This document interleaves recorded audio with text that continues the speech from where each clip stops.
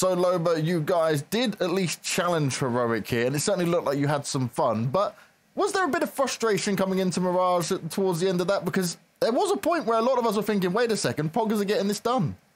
Bro, I was full tilt on Mirage, especially towards the end, because we threw a few rounds, but that's simply because there was way too much nerves happening, and some people don't, I mean, nobody has the experience on this level, so yeah, that played a role. But I think if we didn't lose that B round, the second B round and stuff, we could have won this game. But then I saw Heroic were again using the coach bug, so I think that's the only reason we lost.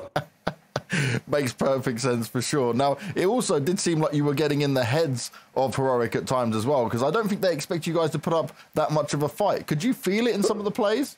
Well, I felt it in KD, and he was scared. He was writing the whole time on chat to me. I was ignoring him, not replying.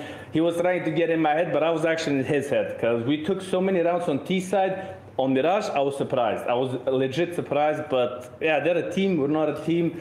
They won, we lost. We didn't expect to win, but when it was like 8 rounds for us on T side, we were hyped, we were happy, we were expecting, oh, we could do this.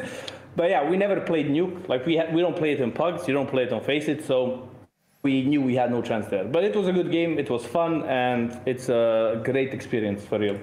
Now, when we're talking about you guys, like for example, you and Doc streaming and playing, doing all the FPL games and stuff, how different is it, right, when you're going into that and obviously there's nothing really on the line, then when you come into a game like this, could you notice a difference in how you got yourself into it?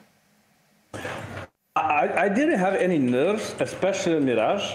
I mean, especially on Nuke, because on Mirage I was like still thinking about the win, but on Nuke I just like took it as, okay, we lose, so I didn't have any nerves. I don't think Doc had as well. He's legit calm on TeamSpeak. I'm the only guy screaming at everybody.